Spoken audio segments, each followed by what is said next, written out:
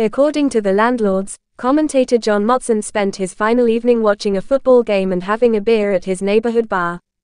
The 77-year-old, also known as Motti, passed away on Thursday, according to his family.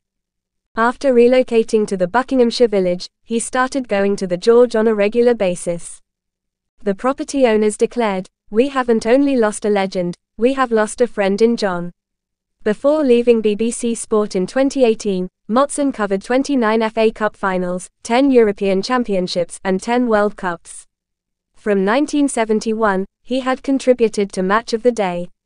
The George is owned by Simon and Louise Babikian, who stated Motson would visit 3 or 4 times per week. They claimed Motson had come in to watch Manchester City's Champions League match against RB Leipzig, which ended in a 1-1 draw.